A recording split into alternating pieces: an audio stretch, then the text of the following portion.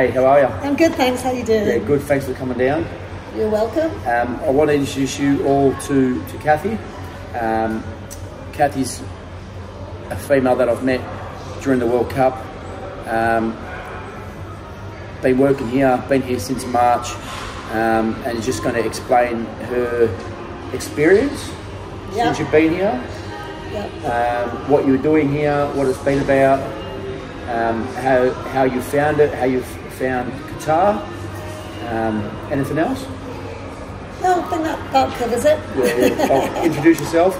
Hi, I'm Kathy. I have been out here since March, as you just stated. I've been working here on the World Cup. I'm an entertainment producer, and basically I've had the most amazing experience here. There's been a lot of negative press, especially in America and Europe and even Australia, you were saying, regarding Qatar, and I just would like to put a few things on the record. In the 8 months I've been here, I have found this country to be one of the safest countries I've ever lived in.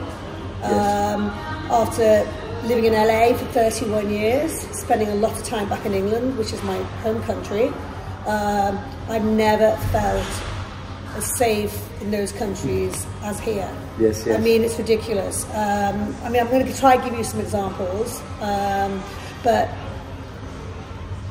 there's no violent crimes here. No, so for that record, there was no violent crimes here. No, there's no violent crimes here. There's no muggings. As a female on my own here, and I moved out here on my own, I took a position to come out and work on the World Cup, and I've been here on my own, and I've gone out on my own. I've gone out to, hear DJs spin at hotels, and I've walked around the city. I go to the Super Akif all the time, and I've never felt more safe in all my life. Like, it's ridiculous. Like how safe it is. I'll give you an example.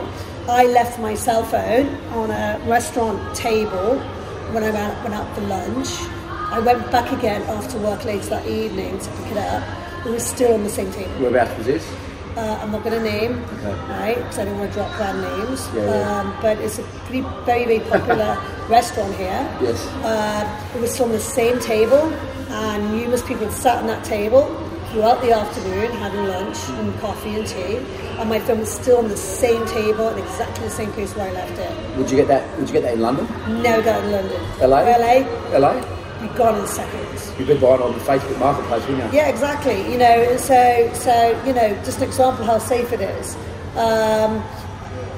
It kind of like blows my mind to how safe it actually is, especially as a woman. I mean, another example, if I go out and I go out to see a DJ play,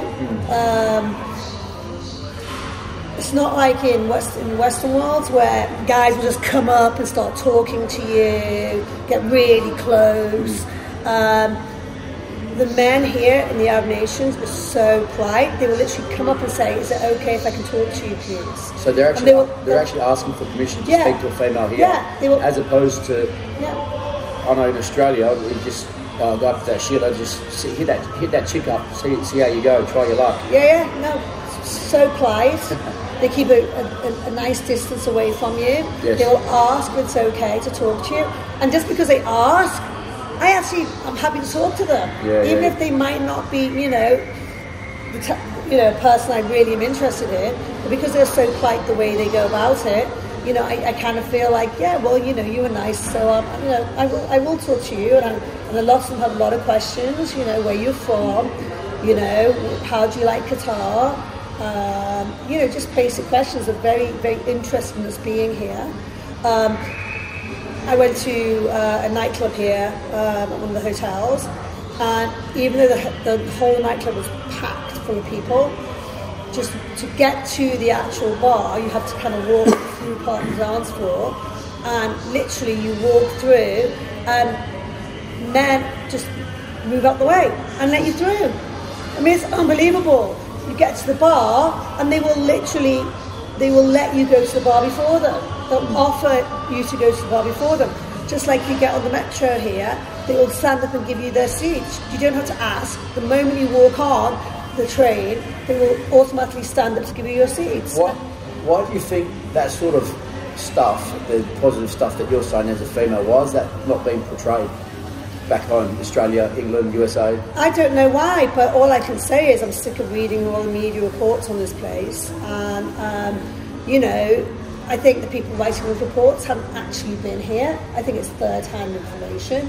I think people have got vendettas against, you know, the Arab nation, the Arab world in general. Islam. They haven't actually come here to check it out, to actually see it for themselves. And I'm telling you, you know, I love it here.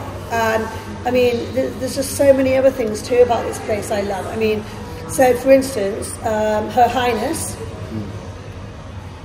besides doing the bid for the World Cup, and I mean, for all those people out there who have not seen the YouTube video of her speech for the bid for the World Cup, she is a lioness. She is so fierce. Her speech is so inspiring. If she says that fierce, I think, and she's a lioness, I think Gareth Southgate could use a bit of that fierceness in him, I reckon, with the three lions. But exactly. Anyway. But anyway, she's amazing. And, you know, one of the first things she did was go and team up with seven or eight of the top universities, Cornell, Northwestern, you know, Ivy League colleges in America. There's even a John Moores University from my home city of Liverpool here. And the first thing she did was then give scholarships to women and people who are poor people here who couldn't afford to go to university, so they could have a proper education. You can get a scholarship here as a woman to go to Cornell to study medicine here. I mean, Cornell's one of the top universities in America, you know? And everyone says that, you know, women here are degraded and they haven't got any rights. It's like, I'm sorry, I don't know where you're getting that press, but that is so not true. The word I was told, and the word I was hearing, was the females here, the Sheilas, were oppressed. Have you felt oppressed? Not oppressed at all. Have you felt oppressed since you've been here at all? No, not at all. And like, you know, and again, so many women here, I mean, especially working on the World Cup, working in managerial positions at the top hotels, working at, you know, for the World Cup in many positions of authority, and they are local Arab women, you know? So I don't know why the media is spinning it the way they are, because it's not like that at all. And I mean, I was amazed too. I went to Saudi, and I was in Riyadh. And when you get off the plane in Riyadh, all the immigration, passport control are all women.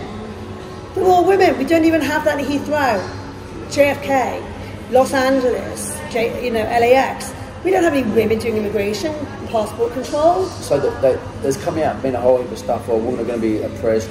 They've got to wear, you know, the hijabs and the burqas, and the men to dictate how they live. But from my understanding and from what I've seen, they're more than happy. They're proud of their culture, and it's no issue to them. It's only you know, our Western world that makes it seem like there's that oppression. The only time in my life I feel oppressed was when the state government locked us down in Western Australia for 6 months, and I lost my job. I felt very oppressed. Yeah. You know, and that's living in the Western world. I shouldn't feel like that, losing my job over a choice for what I do with my body. So, but also it's not. I mean, it's not that tight. As a woman here, you know, out of respect to culture, yes, you have to. You know, you don't wear shorts. You wear anything, but it has to be below the knee. You know, you can't, you know, have bare shoulders, but you can wear t-shirts. You know, and that's just out of respect. You know, but then also you will find, if you go to the mall here, yes, you will see lots of Arab women wearing Western dress. You'll see a lot of Arab men wearing Western dress, wearing their Levi's, wearing their sneakers. You know, again, it has become so westernized over here. And then you'll see women who do wear their hijabs and everything, but some of that's by choice. They have a choice to do that. You know, and actually, I've got quite a few friends who are Arab here, and actually the women actually like to wear their hijabs because it takes the stress out of wondering what to wear.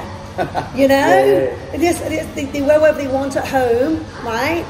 And when they go out, they wear their hijabs just so they, you know, it's a standing joke. Some of my friends were saying how they actually wear the pajamas under the hijabs sometimes and go out because no one sees it. It's just so less stressful. You know, and again, this whole, you know, this whole presumption that they are forced to do that. You know, it's a culture. They you know, they have that choice. You'll see a lot of our men here now who don't wear, you know, the dish dash, right? They'll wear wet Western clothes, and then you'll see them with their wives who do wear hibbas. But then again, you'll see women who don't. You know, and again, that's their choice, guys. They get to choose, you know.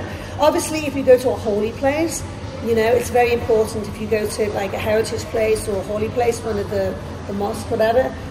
Yeah, you know, they do ask you to cover your shoulders, and, you know, you don't wear anything above the knee. That's just a respect. And that's out of respect.